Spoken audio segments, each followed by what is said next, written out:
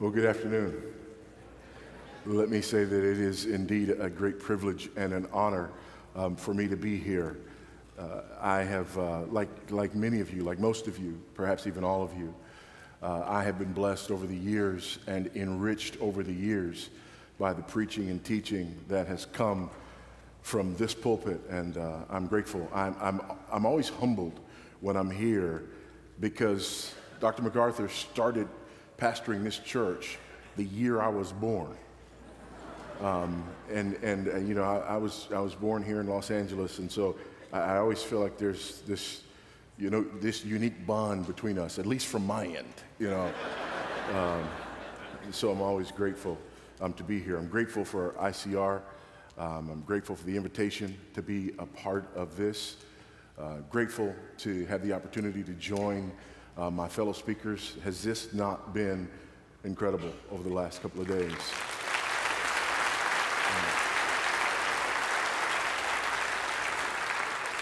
Grateful for men who stand, you know, with just an unabashed commitment to the Word of God, to biblical understanding of origins, who do so with winsome, intelligent, and articulate arguments, to do it in such a way that they can enrich us and deepen our understanding of these issues. My assignment today was to address the importance of Genesis and the issue of education, and I decided that it was really difficult to do that, and so I added another layer to it to make it even more difficult to do it in the time that was allotted. Today I'm going to address what I believe is the most pressing cultural issue that we face today, and that is the issue of same-sex marriage. And it's an issue that has its roots in our understanding of origins, and it is an issue that has its roots in modern American education. And I want to help you understand why that's so and how that is so. So I want to do a few things here. One is I want to help you understand how this is a Genesis issue and a Genesis 1, 2, and 3 issue. And then secondly, I want to help you understand how it is that this issue has been framed by those who are promoting this lifestyle. Thirdly, I want you to understand how that framing has actually affected us as believers. Fourthly, I want you to understand how the education system has been used and co-opted in order to advance this ideology. And then finally, if we have time, I want to equip you with an apologetic response. I'm going to say what Dr. MacArthur said on last night. I don't see how we get through all of this, but let's get started and see where we end up. Amen? All right, let's get started. This was a cover article in The Advocate from a few years ago, Gay is the New Black. And that's the line of argumentation that has been most successful for same-sex marriage advocates. This line of argumentation that sees this issue as the latest issue in the civil rights struggle. Well, I'm here today to tell you that it's not like being black. Not in any way, shape, form, or fashion.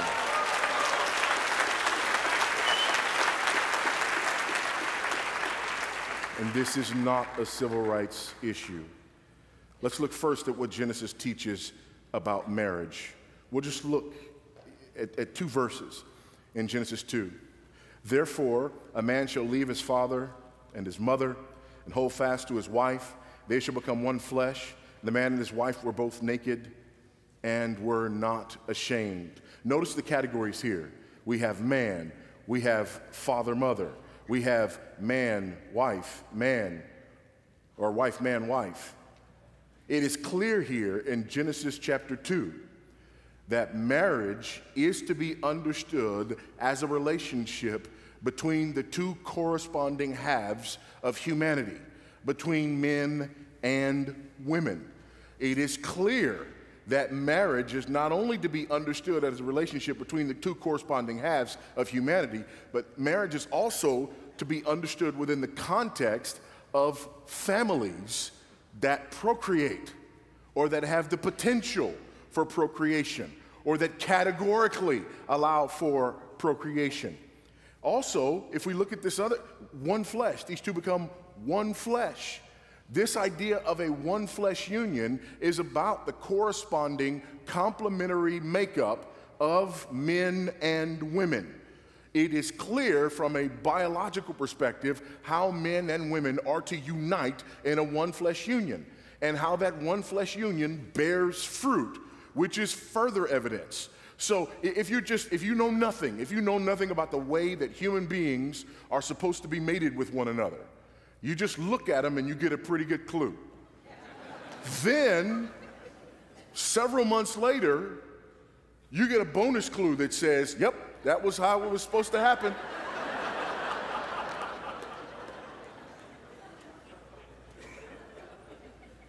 And so we know this. We know this from Genesis. This is very important. It's also one of these issues where we run up against our brothers and sisters with whom we disagree on the importance of reading Genesis the way that we read Genesis.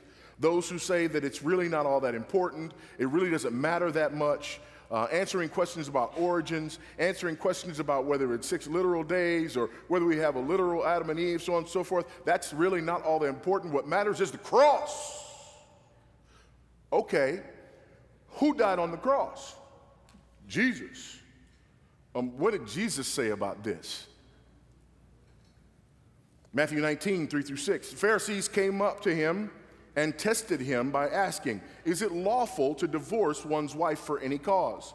He answered, "Have you not read that he who created them from the beginning made them male and female, and said, therefore a man shall leave his father and his mother and hold fast to his wife, and the two shall become one flesh. So they are no longer two, but one flesh. What therefore God has joined together, let not man separate." So Jesus' teaching on divorce is rooted in his understanding of Genesis. His understanding of Genesis is rooted in a literal reading of Genesis chapters 1, 2, and 3.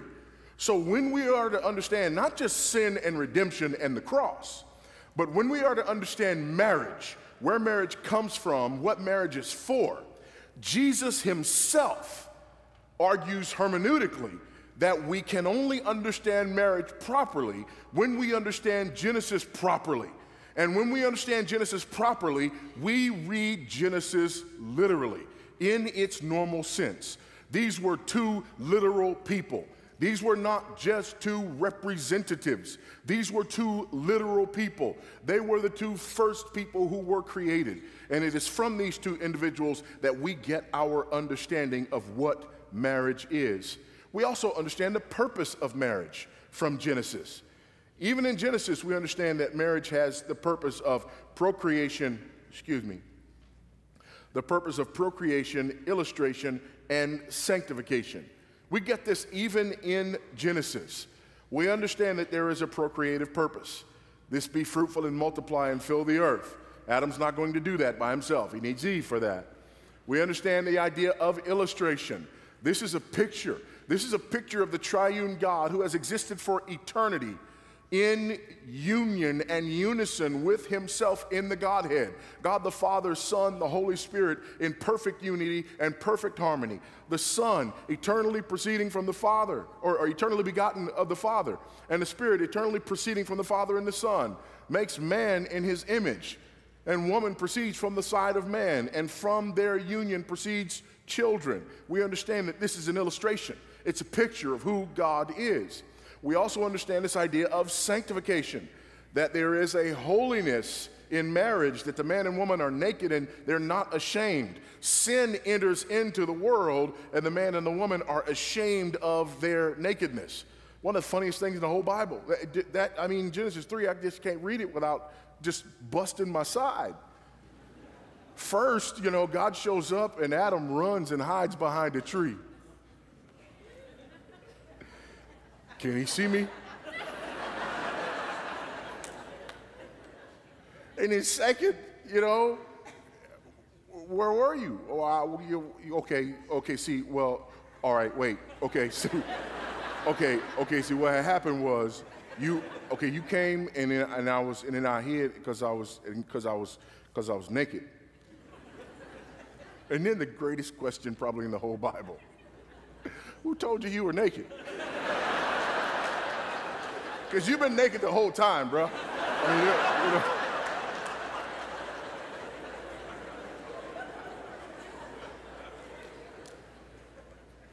You ate from the tree, didn't you?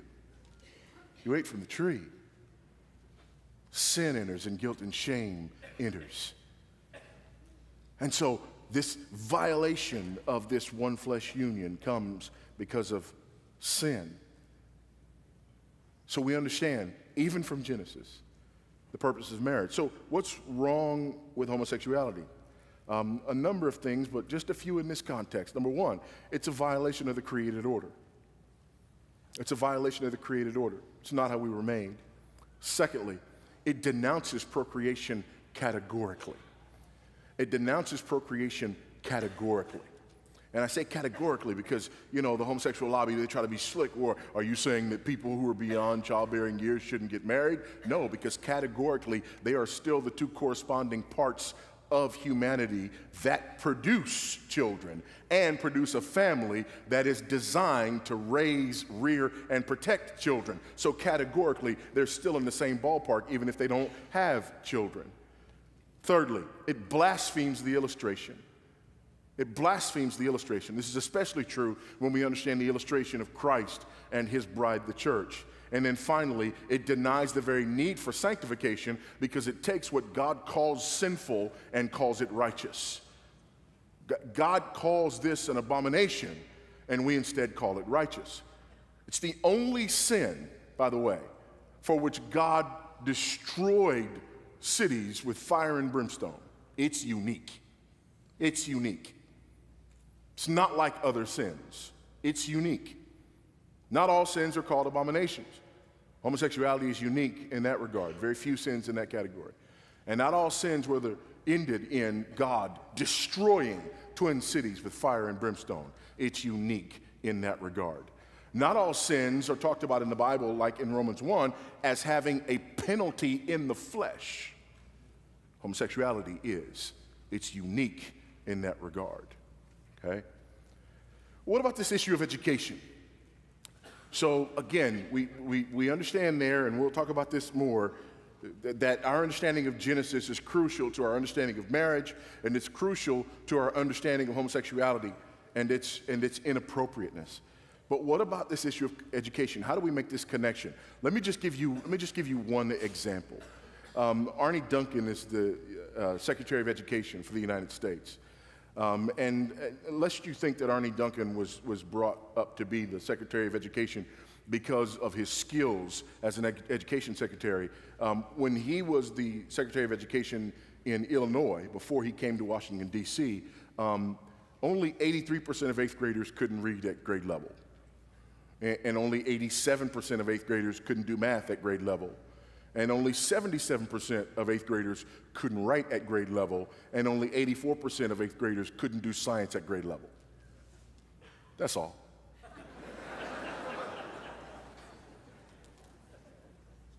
He was horrible, but he was innovative. By the way, here's what's more astonishing. He did this by spending a modest $10,555 per year per student.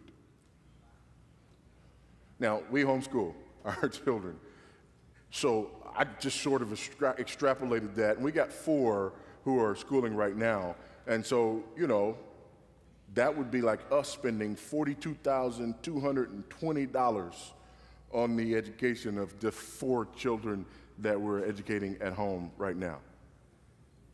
Give me that. I'll do better than he did in Chicago, I guarantee you, all right? And everybody's always hollering, it's a money issue. No, it's not. No, it's not. That's a perverse amount of money to spend on education. Perverse. Doesn't cost that much. By the way, home educators outperform public and private schoolers and spend an average of less than $600 per student per year. Money is not the answer. Money is not the answer. So what was this all about? Well, he started Chicago's Annenberg Challenge, which was one of the innovative Marxist programs that was established there in Chicago. By the way, Bill Ayers and Barack Obama served together on the board of the Annenberg Challenge. He endorsed establishing the Chicago Social Justice High School's Pride Campus. What's significant about that? It was Chicago's first government high school for the promotion and reinforcement of the sodomite lifestyle. It was a gay campus. It was a gay campus. Then there's a guy, Kevin Jennings. Who's Kevin Jennings? Well, he's a founder of GLSEN, the Gay, Lesbian, Straight Education Network. His goal through GLSEN was to have a gay-straight alliance in every school in America. Virtually every school district in America has gay-straight alliances in them. But then he developed another brilliant strategy. His strategy was to introduce a program called Safe Schools. It's an anti-bullying curriculum, or at least that's what it goes by. It's actually a pro-homosexual curriculum designed to indoctrinate school children toward the homosexual lifestyle. What does this have to do with Secretary Duncan? Secretary Duncan brought Kevin Jennings to Washington to be the Safe Schools czar, to federalize his pro-homosexual curriculum for all school districts in these United States of America. This is earware. Not everywhere, earware. That's beyond everywhere, okay? It's earware, y'all.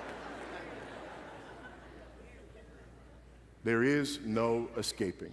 But here's the question: why blackness? Why attach this to blackness? Why try to make the civil rights argument? I mentioned that article in The Advocate. The Advocate is a pro-homosexual magazine. I would recommend that you not go get a copy, just because. I would recommend you not do that to yourself. It's vile. But listen to what the author, Michael Deneny, wrote. We have no natural allies and therefore cannot rely on the assistance of any group.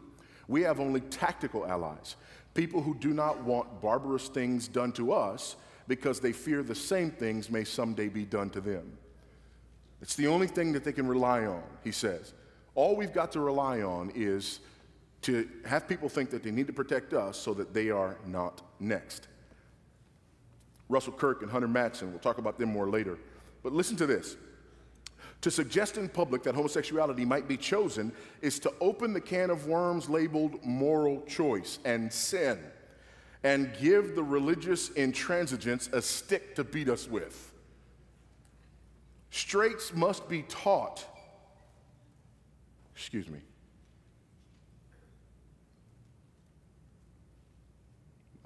straights must be taught that it is as natural for some persons to be homosexual as it is for others to be heterosexual. Wickedness and seduction have nothing to do with it. And since no choice is involved, gayness can be no more blameworthy than straightness. I want you to notice that this is an argument from Origins. This is an argument based upon their understanding of the nature of man. This is why Genesis matters. They're arguing that this is the way we were made, or this is the way that we have evolved, and therefore there is no morality associated with it. Now, this is a dangerous statement to make. I mean, suppose, we can say that I have a genetic predisposition toward violence. Does that make it okay? Because we can prove that I have a genetic predisposition? If I have a genetic predisposition toward drunkenness, does that make it okay? Officer pulls me over. Sir, you been drinking? Officer, I don't even know.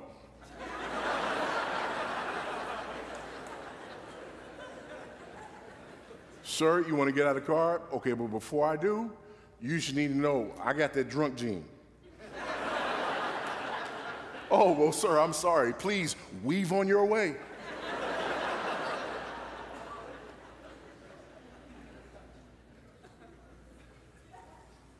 In fact, it is as simple as a matter of the odds, 1 in 10 as to who turns out gay and who's straight.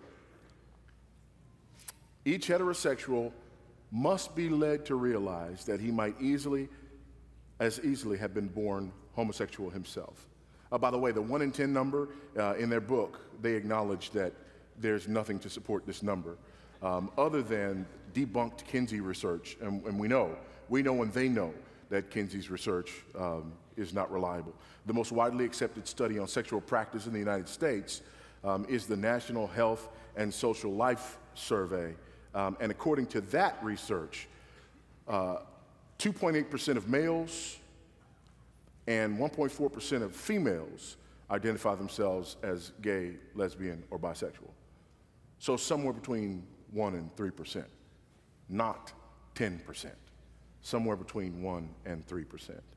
Who are the key exponents of this gay equals black ideology? Several people. One, obviously homosexual activists.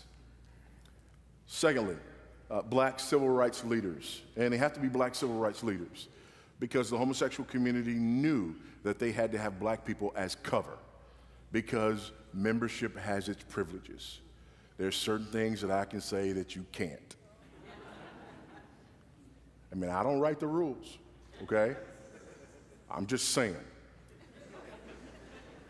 In fact, that's one of the reasons that people don't want people who look like me talking about this issue. Because other people, they just say, well, you're just a bigot, you're just a racist bigot. And with me, they just go, well, you just...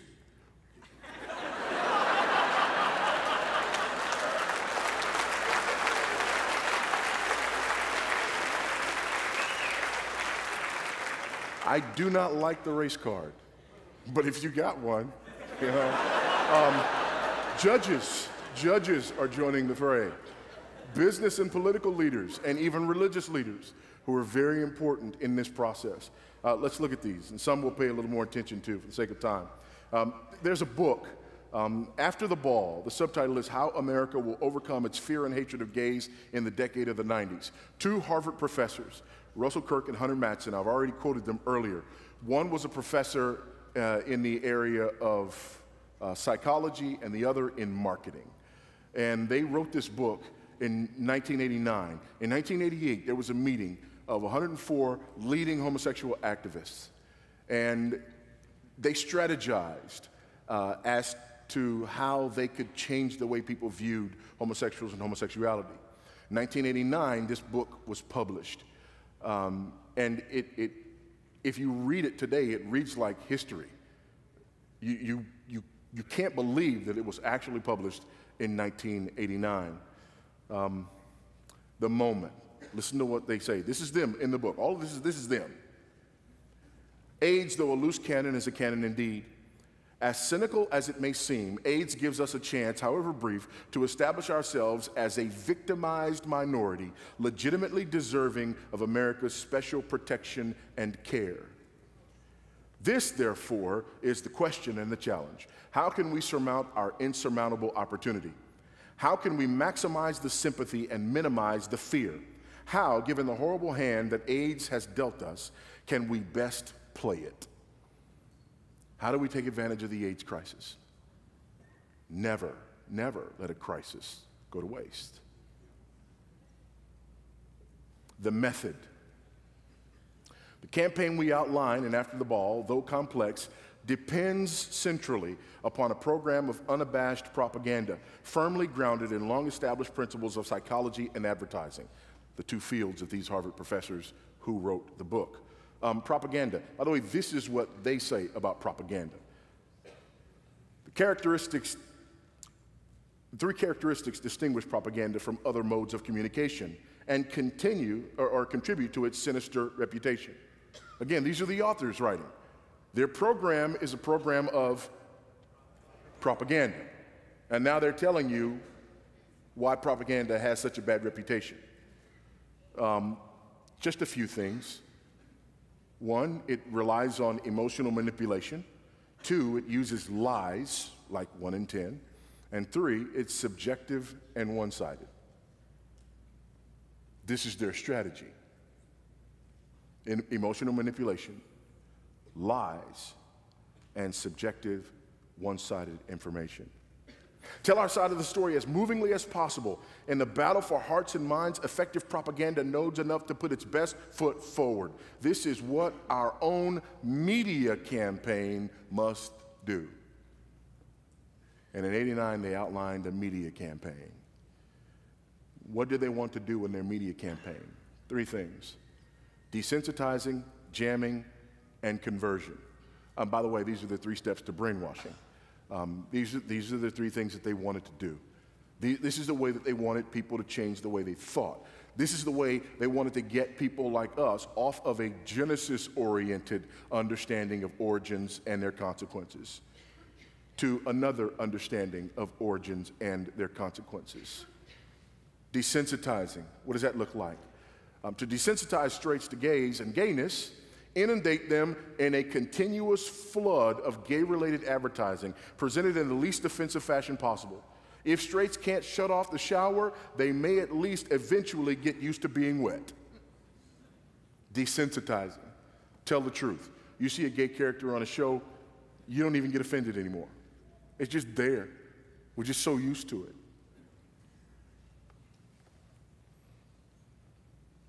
How? Movies, TV shows, commercials, outed actors and athletes. These are the ways that you desensitize.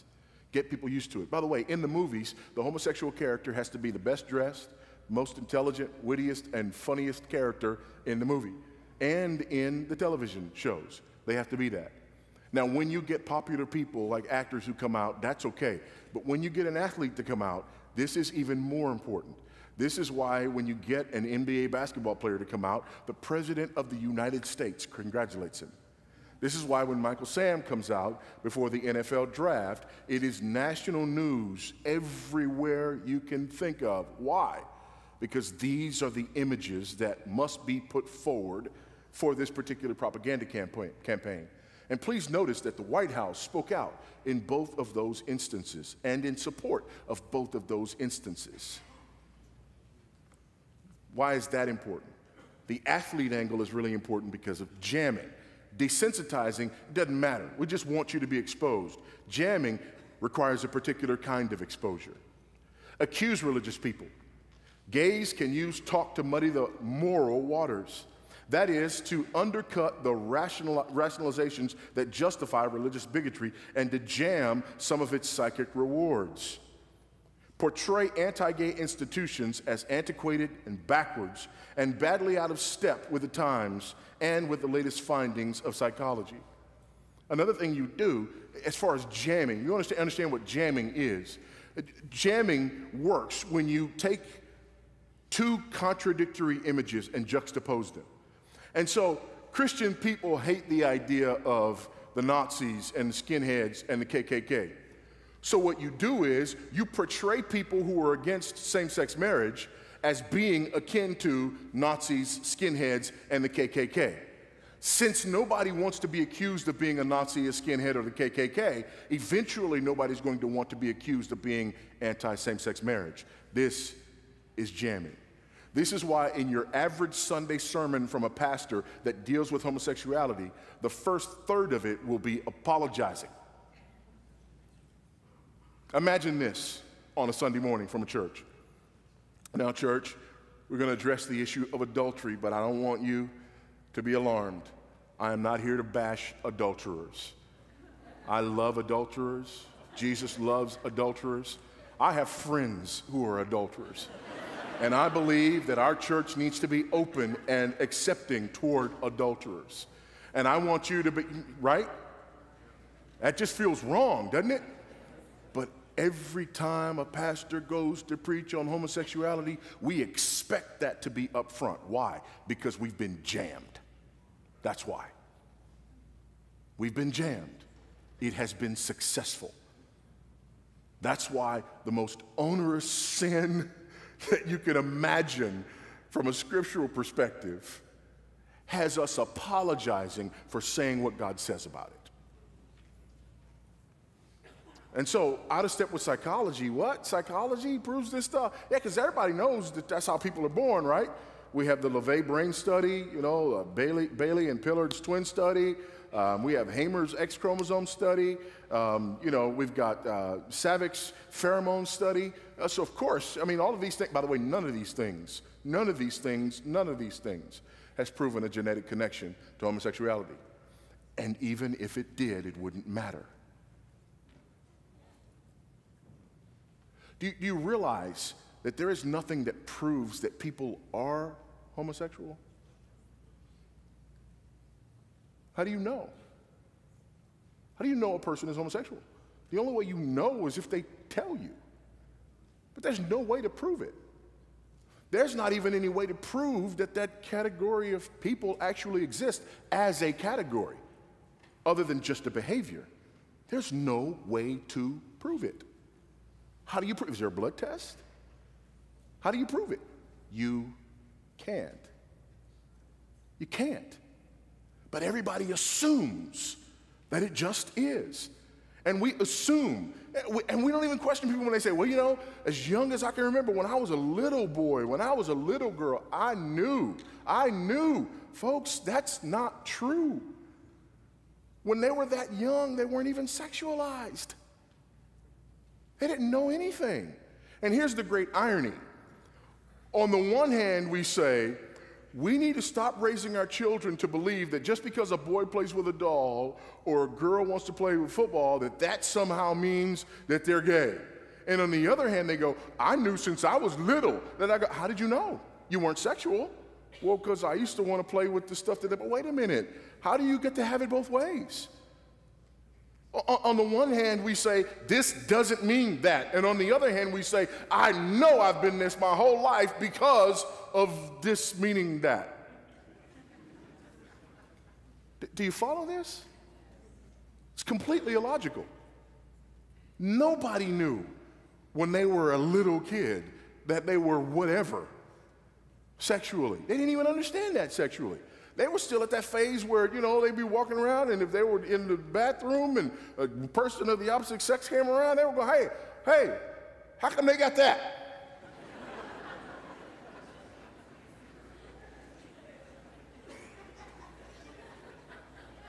When you got 9 kids, man, that just,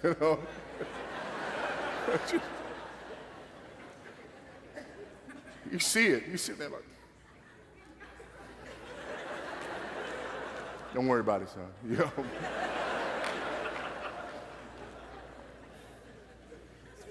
Conversion, the last step in this process.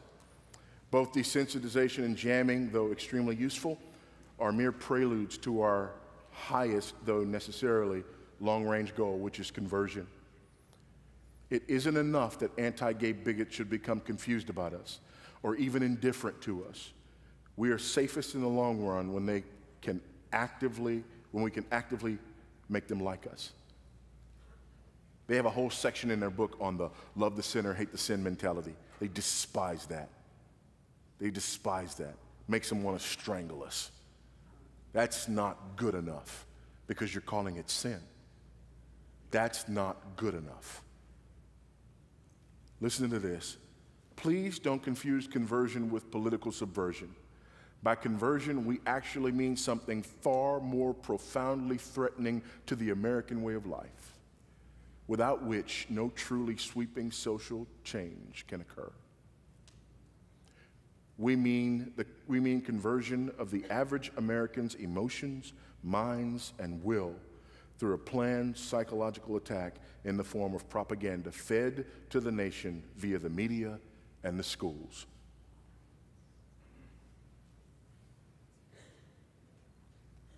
Must get them away from a Genesis understanding of maleness and femaleness. In fact, we can't even talk about maleness and femaleness. We can't even talk about sexes. We have to talk about genders. Folks, people have sexes. Nouns have genders. Amen?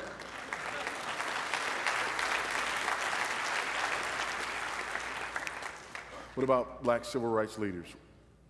Boy, at the time.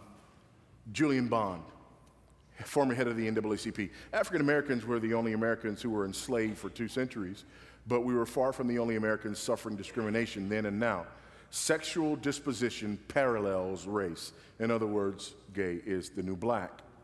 Coretta Scott King, widow of the late Dr. Martin Luther King, banning same-sex marriage is a form of gay bashing.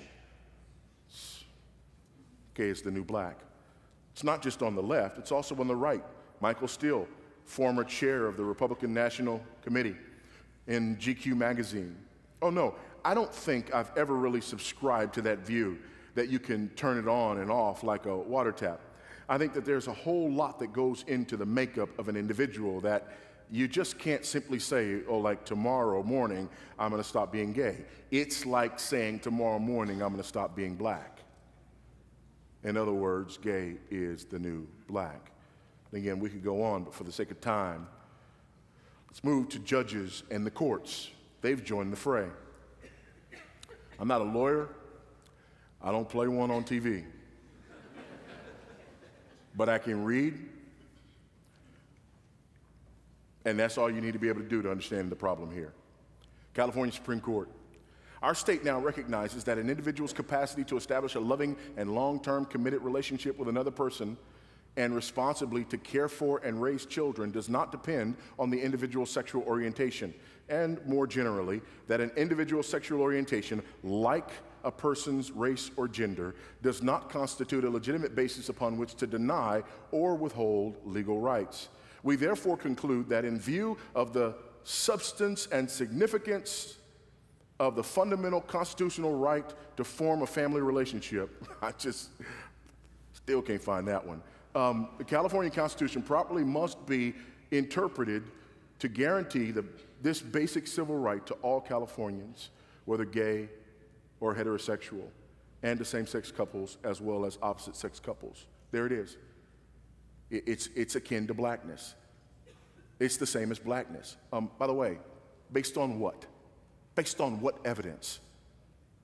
On one of those studies that we talked about earlier? There is no proof. There is no evidence. This is made up out of whole cloth. This is a just because we say so argument from the California Supreme Court. Political leaders. President Barack Obama, while we have come a long way since the Stonewall riots in 1969, we still have a lot of work to do. Too often the issue of LGBT rights is exploited by those seeking to divide us. Okay, but at its core, this issue is about who we are as Americans. Yes, this is true. Here's what I want you to understand. The Stonewall riots in 1969, they are often spoken of as though they are part of this great civil rights struggle. You need to understand that the Stonewall riots in '69 were about the police who broke in on some bathhouses where illicit homosexual sexuality was going on, and in many instances, underage boys were being victimized by men, and the homosexual community was angry because their party was broken up. And that, our president says, is akin to marching on. Okay, all right. His LGBT strategy, we'll move on. Business leaders, Steve Jobs, Sergey Brin, enough said. Religious leaders, for the sake of time. I'm telling y'all, we don't have time for all these things. I'm trying to just, all right. Religious leaders, listen to this from Brian McLaren, talking about homosexuality. Perhaps we need a 5-year moratorium on making pronouncements. In the meantime, we'll practice prayerful Christian dialogue, listening respectfully, disagreeing agreeably. When decisions need to be made, they'll be admittedly provisional. We'll keep our ears attuned to scholars in biblical studies, theology, ethics, psychology, genetics, sociology, and related fields. Then in 5 years, if we have clarity, we will speak. If not, we'll set another 5 years for ongoing reflection. After all, many important issues in church history took centuries to figure out. That's not true. Maybe this moratorium would help us to resist the winds of doctrine blowing furiously from the left and the right, so we can patiently wait for the wind of the Spirit to set our course. Because, you know, he's just not clear in the Bible. Gene Robinson, first gay Episcopal bishop. He was an open homosexual, we know that. But did you know that he was also an admitted alcoholic and that he had abandoned his wife and children for his gay lover? All of these things disqualified him from being a bishop. But because he was openly gay, none of that mattered.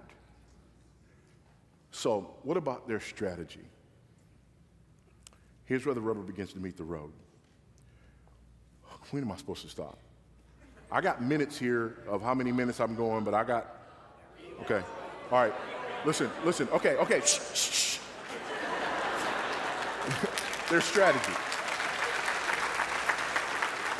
I'm trying to be respectful, y'all, but I'm trying to get you this information. Argument ad hominem. This is the argument against the man. This is their strategy. And this is the most common strategy when you get into a debate with people about this issue. They can't make a logical argument, so they make an argument against you. This is how kids argue. They start losing an argument, and it's, well, so you ugly. That means I got nothing left, okay? Listen to this from Representative Barney Frank. I wouldn't want the homosexual marriage issue to go to the United States Supreme Court now because that homophobe, Antonin Scalia, has too many votes on this current court. Speaking about a sitting Supreme Court justice. And do you notice that when you disagree on the issue of same-sex marriage, it is not your opinion that's wrong, it's you. You are intolerant. You are a homophobe. It's your character. You as a person, you as a human being have been judged, not your position. I want you to notice this, that the way this is discussed is always in terms of ad hominem attacks. You as a person don't deserve to be in this discussion. Question begging logic. Now, begging the question, and now this gets all over me. You watch the news and other places, and people use beg the question when they mean raise the question. And they'll say, well, that begs the question, what about so-and-so? Actually, that's not true. To beg the question is a logical fallacy in an argument.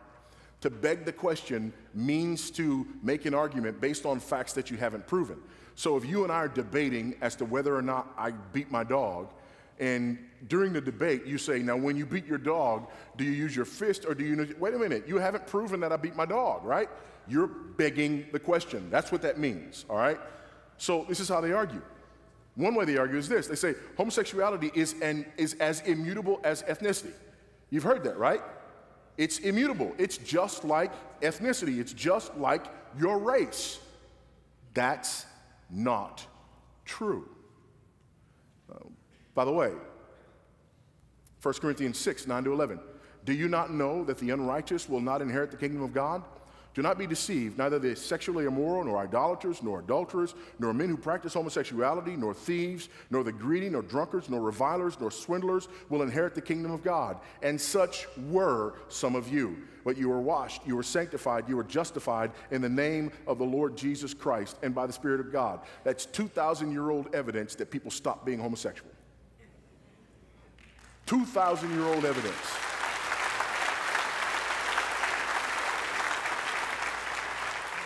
You can say what you want about Michael Jackson. He did not stop being black.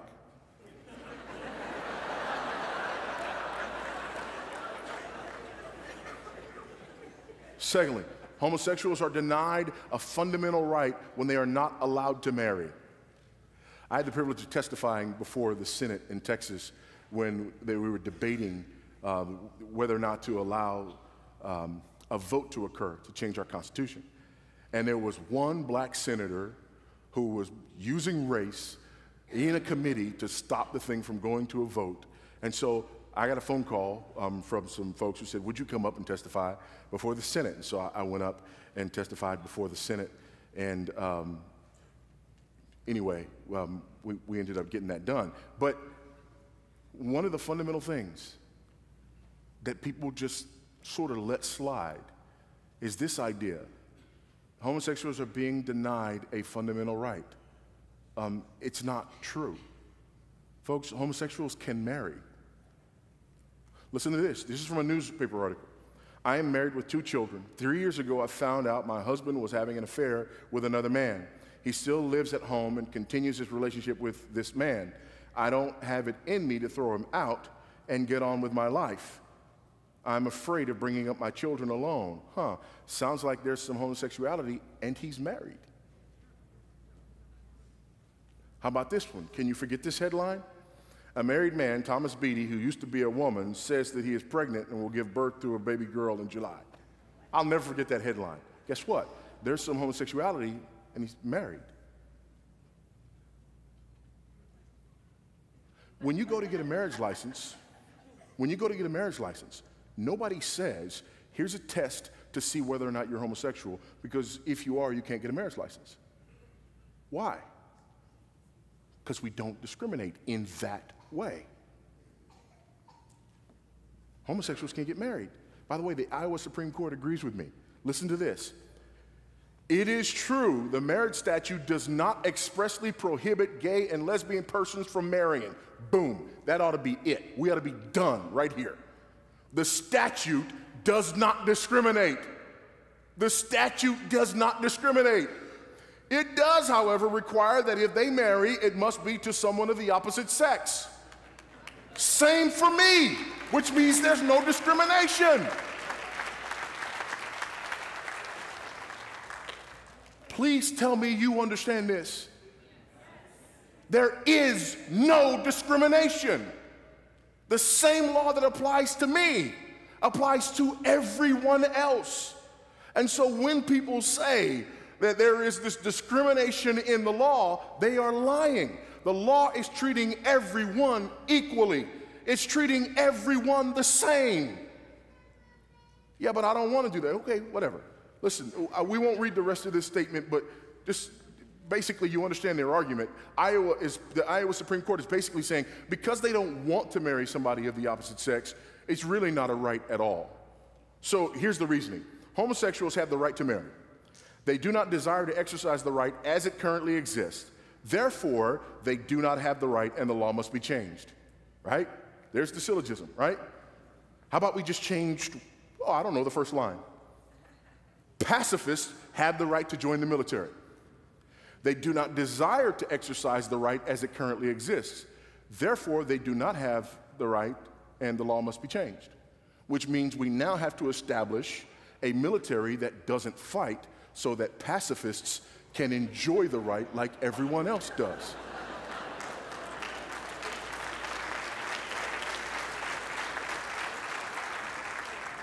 Airtight, irrefutable. And yet we won't make the argument. Why? Because we've been desensitized, jammed, and converted. Thirdly, it's wrong to pass legislation that takes fundamental rights away from or discriminates against a group of people. And in making that argument, they're basically saying when two people love each other, they should be allowed to get married. All laws are discriminatory. Even this statement, when two people, we discriminate against 13-year-olds. Amen, somebody. Therefore, even what the homosexuals want is discriminatory. When two people, we discriminate against polygamy and polyamory.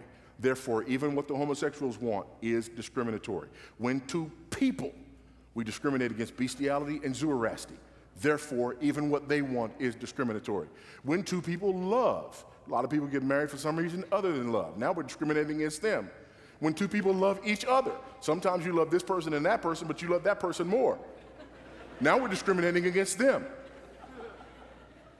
So even the premise of this argument refutes the idea that you can't make laws that discriminate. Because even the premise of this argument is discriminatory. For the sake of time, let me move forward and let me just get to the end of this. What do we do with this?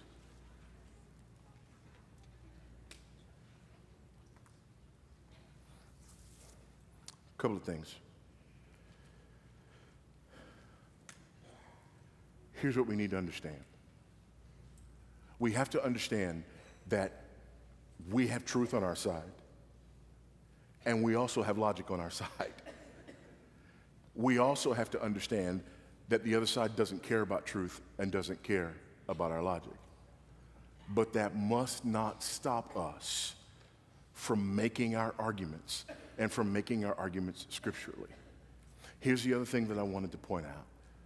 There's this genetic fallacy argument, and the genetic fallacy basically is this. You reject an argument because of where it comes from. And this is why many Christians are trying to find a way to argue against homosexual marriage that doesn't involve the Bible. Here's what that looks like to me. I am a knight, and I approach another knight, and I draw my sword, and the other knight looks at me and says, "I do not believe in your sword." And so I put my sword back, and I then give him a lecture on metallurgy to try to convince him of what would happen if I would use my sword on it. That's ridiculous. No, I walk up. "I do not believe in your sword." Fah! "Do you believe now, or shall I cut you some more?" Here's the other problem with that. Here's what they're saying. You can't bring the Bible to bear on this argument because you cannot force your religious beliefs on other people. Let's analyze that a couple of different ways. Number one, you're saying that people who really believe their religion have no place in our society. I reject that premise. Secondly, you are saying that it is wrong for me to try to force my beliefs on you when in fact you are trying to force your beliefs on me. I reject that premise.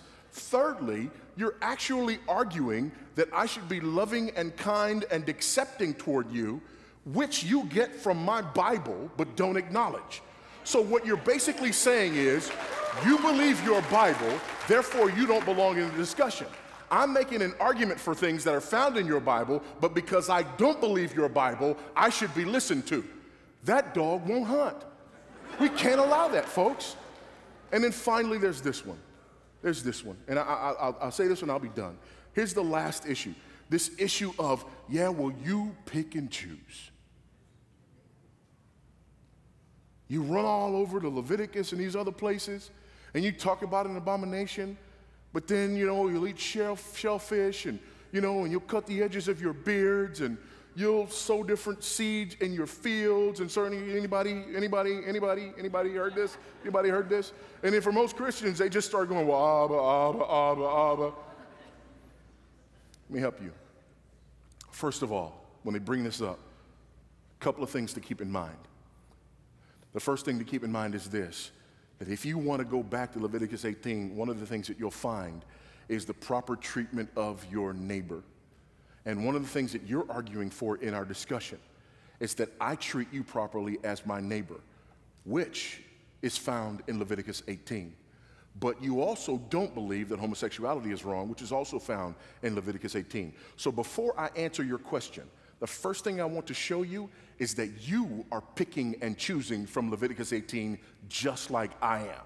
But the difference is I know I'm picking and choosing, and I know why. There are three types of laws in the Bible. There's moral law that is forever binding on all people in all places in all times. We have this summarized for us in the Ten Commandments. There are also civil laws. These civil laws were for the nation of Israel as a nation in the ancient Near East. These laws expired with the nation of Israel, but they are still of general equity because they're based on those moral laws. Thirdly, we had the ceremonial laws. These ceremonial laws were laws that were designed to do two things. Number one, identify Israel as God's unique people, worshiping him uniquely in their context. And secondly, to point forward to the person and work of Christ. So when you talk about cutting the edge of the beard, you're actually talking about ceremonial law and Israel not being like the nations around them. When you're talking about their dietary laws, you're talking about Israel not being like the nations around them. When you talk about civil laws, you are right. We are not bound by those as they are, but they are of general equity. This is why in our own laws, we refer to things like negligent homicide, which in Leviticus would say, if your ox gores someone, you're accountable for what your ox has done.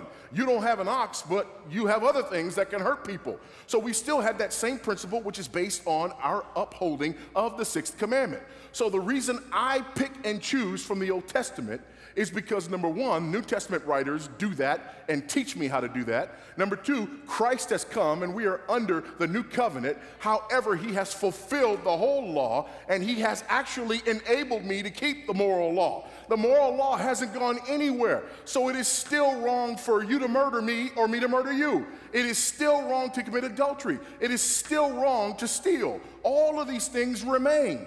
So it is because I understand how the Bible is written and I use the Bible carefully that I don't just pick and choose according to what I like, which is the exact opposite of what you are doing.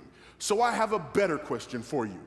You wanted to know why I pick and choose certain parts of the Bible.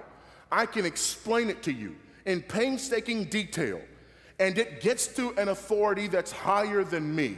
But what I want to know is this. Why is it that you get to pick and choose from the Bible?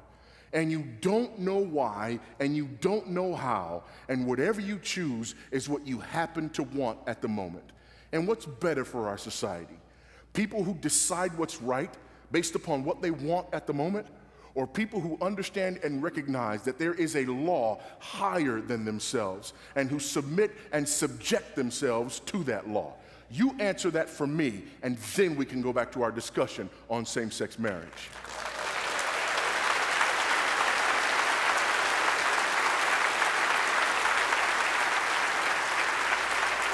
Listen, there's much more that can be said on this. We've covered what I want to cover in this. I hope you understand a few things here, and I know we went very quickly. I hope you understand that this is a Genesis issue. I hope you understand that this is a question of origins. I hope you understand that this is an educational issue. You understand that desensitizing and jamming and conversion and that this propaganda campaign is rooted and grounded in not only the media, but also in education. I hope you get this. I hope you understand this. Thirdly, I hope you understand that the arguments that are being made in favor of same-sex marriage are actually illogical, unfounded arguments that can, should, and must be refuted by us as believers. And then finally, I hope you understand that ultimately what this is about is not just getting our way politically. This is ultimately about us seeing our neighbor in a house that's on fire and us loving him enough to not only say get out, but if necessary, go get him and drag him out. That's what love does. So don't let anybody tell you that it's not loving if you stand flat-footed and speak the truth about this issue of homosexuality. What's not loving is to look someone in the eye when God says they are in jeopardy of an eternity in hell and merely wink and nod at their sin because you're afraid of being called names. Speak the truth, saints. Amen.